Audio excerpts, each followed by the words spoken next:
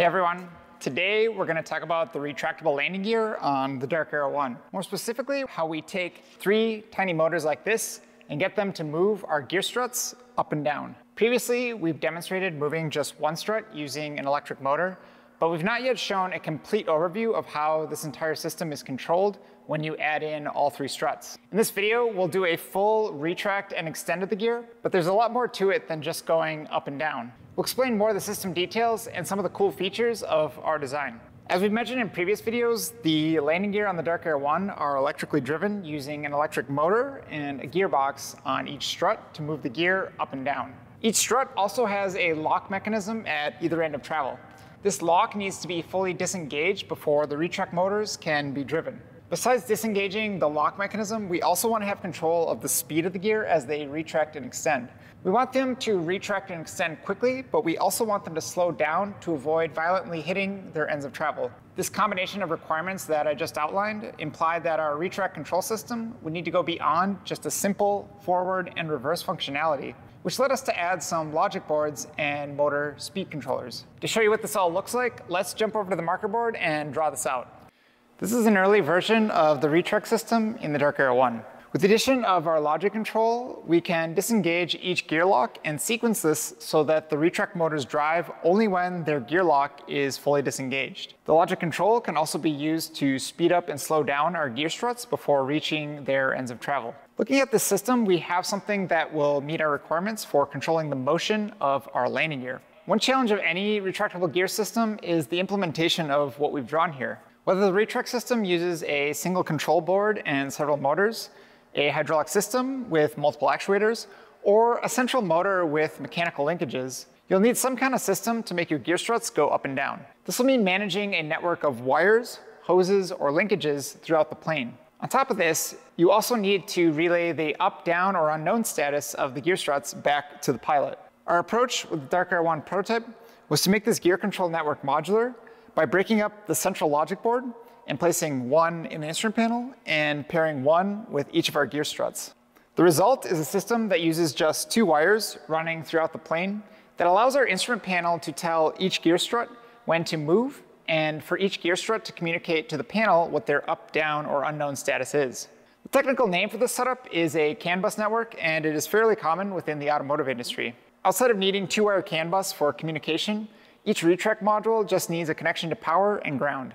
This type of setup will make it easier to upgrade and service our system as the prototype evolves. One other point I'd like to mention about retractable landing gear is the concern that the pilot may forget to put the gear down on landing. Having logic paired with the gear makes it possible to use inputs like airspeed, distance above ground, and engine RPM in order to automatically deploy the gear and prevent this gear up scenario. We'll save auto-extending the gear for another video, but for now, let's take a look at how this all works today by running the gear up and down. We have the airplane here lifted off the ground for retract testing. The carts that it's sitting on were specifically designed for these retract tests so that we could move the gear through their full paces without interfering with the carts. In front of me, we have the electrical system and the instrument panel pulled out of the plane for this test. The gear lights show us that each strut is in the down and locked position as indicated by the 3 green lights. One caveat with this test is that we actually don't have the locking mechanisms in place as we're still in the process of installing these. With all that said, why don't I flip the gear switch up so we can see how this all looks.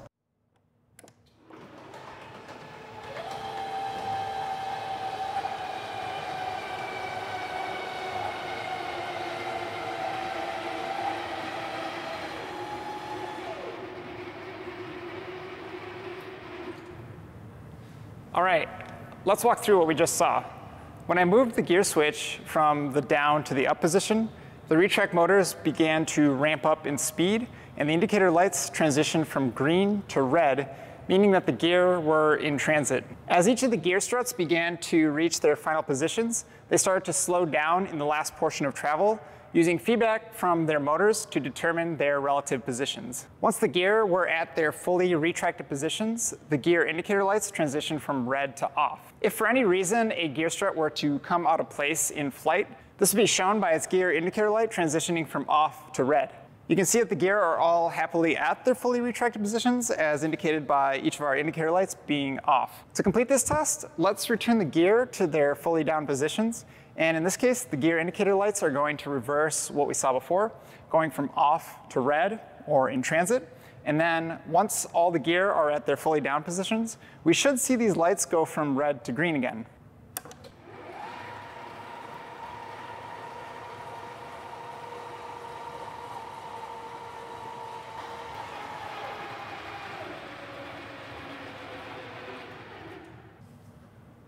All right, all three of our struts are down again, as indicated by our gear indicator lights being all green, which would mean we'd be good to land. You'll notice that this time around, they moved a little quicker going down, and that's just because we had gravity working in our favor. As we ran this test, the total amount of power that our retract system drew was only around 100 watts. One thing that is counterintuitive about retractable landing gear is the surprisingly small amount of power required to accomplish the retract motion. Everyone is familiar with a 100-watt light bulb, but what does 100 watts feel like? If you hop on a bicycle and pedal lightly, that is roughly 100 watts. In the RC world, many 100-watt motors exist that are about the size of a walnut. That begs the question, why not use electric actuation and a gearbox on all landing gear systems then? The reason is that at a certain size, hydraulic systems really start to shine in terms of power and weight. Little RC planes have retractable landing gear that are exclusively electric, but when you look at large airplanes like military aircraft and cargo planes, basically everything is hydraulic. There exists a size somewhere between the toy airplanes and the giant airplanes where the favorability of hydraulic versus electric starts to blur.